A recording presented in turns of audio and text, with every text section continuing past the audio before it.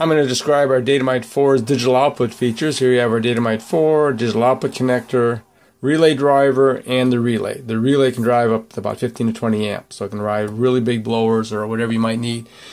Here we got the computer screen. Right now we got the setup to work like an overspeed, engine overspeed. It triggers at 6,000 right now, and the only way you'll know it's triggering is you'll hear the click of the relay. It goes above 6,000 and it won't trigger off until it goes below 5,500.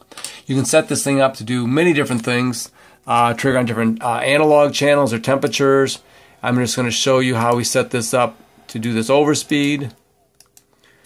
And here you can see the screen for filling out digital specs. We got it set up for digital an engine overspeed, and we have the pre-programmed templates here. You can see all we had to do is put in 6,000 RPM, and the rest of the stuff gets filled in for you. You can go up here and pick other things like high and low temperature shutoffs, high and low pressure shutoffs, or user defined.